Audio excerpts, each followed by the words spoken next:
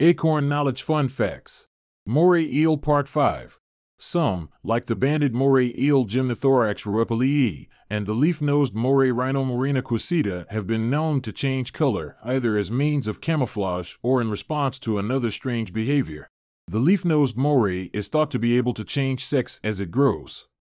Born male, they transition as they age, switching to female later in life.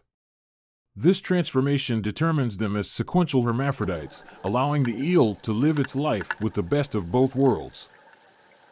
Reproduction results in around 10,000 eggs at a time, and when the larvae are hatched, the eels are fully translucent, but reaching sexual maturity, the males become blue with yellow, and as they become female, they change to fully yellow.